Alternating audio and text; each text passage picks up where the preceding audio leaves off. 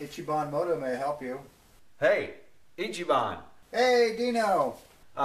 Listen, I got some velocity stacks here off my old CB750, and I was wondering if you can, give them that really cool treatment that you came up with. Yeah, absolutely. You can. All right. So what do you want me to just put them in a box, ship them off to you? Just mail them to the shop. How soon do you think you can get them back to me? Because I'm right here in the middle of a video, and I need them as soon as possible. 2 days. Okay, couple days, huh? I'll get them shipped right to you, and hey, just put it on my bill. No, just send cash. You didn't pay your last bill. No, I paid it. Yep, you did look through your records. No, I looked around. Yeah. No, you didn't send any money, but you sent that nice chicken pie. So no, that was the squirrel. Just send cash. Well, I'll get them in the mail and send them out to you, and I'll look for those real soon. Just send cash. Thanks a lot. Okay. Okay, awesome. Looking forward to it. I'll get those right back to you. Keep on being badass. Later. So today I received the package from Dino at HackaweekTV. This is his YouTube channel, or you can click in the info button in the upper right hand corner. These are the carburetor to airbox boots off of Dino's CB750 basket case he's doing videos on. And they are extremely hard. To show you a comparison, this is a boot off of my KZ1000, and it's nice and pliable, but Dino's are hard as a rock. For today's video, I'm going to show you how to rejuvenate old hard rubber motorcycle parts. So the first thing I need to do is clean off all of this surface grime and scum before I can start to rejuvenate these. So I'm going to use some Nickeltown Customs rubber cleaner. And then give them a good rinse in fresh water to remove any residue. And dry them off with a clean towel. So the next step is to anneal the old rubber. Because this rubber is 40 years old and it's been clamped on carburetors and under stress and vibration, it's basically work hardened. But you can re-anneal rubber, and to do that you heat it above the recrystallization point, and that allows dislocation of the molecules and alters the physical and chemical properties. Basically makes it soft and ductile while reducing hardness.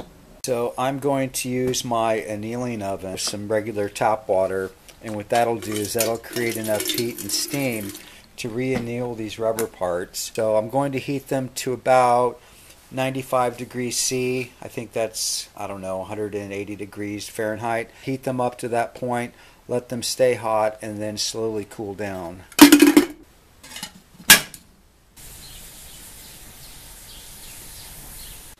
So now I'll let this cool back down to room temperature. It's extremely hot right now, and it'll probably take about 30 to 45 minutes. And never touch this thing without using an oven mitt. After annealing, they are a little more pliable, and you could probably pry these on and off carburetors just fine. But don't cheat yourself by stopping here, because they'll just get extremely hard again and you'll be back to where you were. So the next step is to actually replace the plasticizers that have leached out of the rubber over the last 40 years.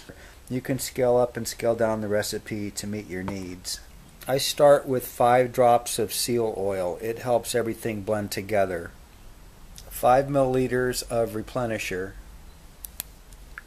1 chalk tablet. I used the mortar and pestle to grind up the chalk. My wife made me this in her glass blowing class. And 1 spork of phenyl soda detramine. It's pretty powerful stuff.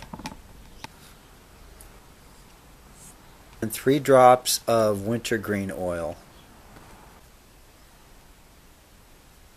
For the base of the plasticizers, I use the genuine Mikuni stuff. And with everything in the mixing container, I blend it together using some denatured alcohol. 1 liter of water in my soaking container, and I'm just going to add my concentrate and blend it thoroughly. And with the solution complete, you can just drop the rubber in and let it soak for 24 hours. And make sure to put a lid on it so the solution doesn't evaporate.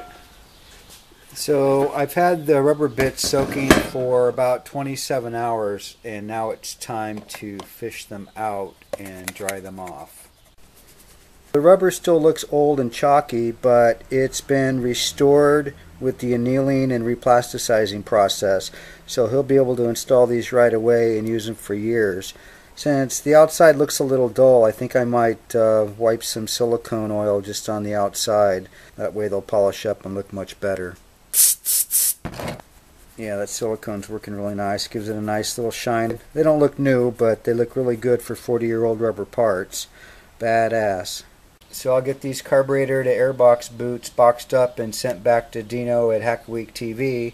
And he's going to need to adjust his carburetor, so I'm going to send him one of my Ichiban Moto metric carburetor tweakers. Restoring rubber parts is so badass, I'm giving it 5 out of 5 Ichiban Moto stickers. Make sure to check out Dino's HackaweekTV YouTube channel.